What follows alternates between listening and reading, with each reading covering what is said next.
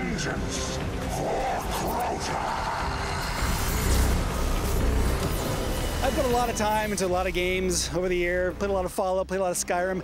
I've invested nearly 500 hours into Destiny.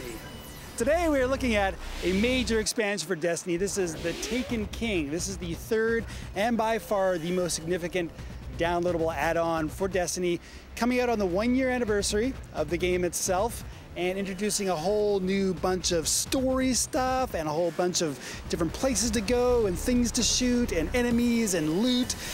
Now, you're not quite as immersed in Destiny as I am. I'm a Destiny tourist that basically gets dragged in because somebody over here is a huge fan and we need to do this. So now I had to level up my guy because I gave up on Destiny a year ago. I always liked the mechanics, but I hated the loot stuff. And the thing is that Destiny is a game that truly rewards obsessives. Yes, that is true. But I will say, with the release of The Taken King, Bungie has fixed a lot of the problems with Destiny. This has a story. It's about Oryx. He's this big bad alien. We've killed his son Crota, and he has come to the solar system to exact vengeance on the Guardians. He's parked his ship in the rings of Saturn, and he's grabbing up all the alien races and turning them into these dark, shadowy versions of themselves called Taken. Yes. This is a much better game a year out. You know, they have changed a lot of the really super annoying things with it.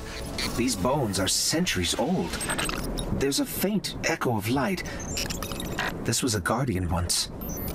Ikora, I'm sorry we couldn't bring him back. The fact that they are trying to tell something of a story, I know, you know, I love it. There's characters, because there was just an emptiness, I think, when it first launched. And I agree. No, I agree with all your criticisms of Destiny are spot on.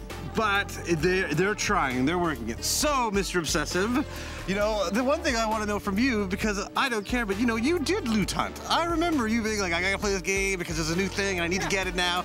And now a lot of these new weapons really just sort of wipe stuff out. The whole system's been revamped. Like, a lot of the old weapons are no longer useful, but there's new weapons that are even cooler, with cooler perks. And there's 3 new subclasses. I play as a hunter, hunters for life. Filion is the hunter vanguard in the game. He's great. He's actually a major character all through the Taken King. His voice work is great, his character is great. So my new subclass is the Night Stalker with his awesome purple energy bow.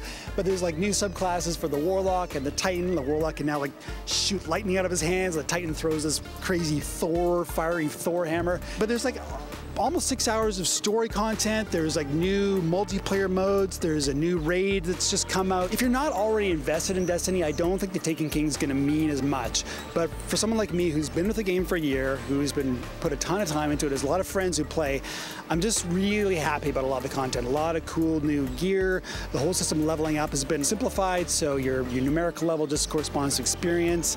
So I asked the guys at Bungie, why didn't you see these problems a year ago? And they said, frankly, it's just really hard to build a game of this complexity and this scope and know what players are going to do with it. I mean, there have been literally millions upon millions upon millions of player hours put into this game. It's not always evident what's going to work off the top. So better late than never. We've now got a really meaty expansion. It's $40. It's not a cheap expansion, but we've got an expansion that's got story, it's got character, it's got new places to go, new things to do. Got some humor. It's got some humor. You know, got some humor as well. That was actually one of those things that really helped win me back. Well, you know what side I'm landing on with Destiny, but I'm really curious what you thought of the Taken King. I think this is much better. I think it's beautiful. It's technically amazing. 8.5 out of 10 for me. We agree on that. 8.5 for the Taken King.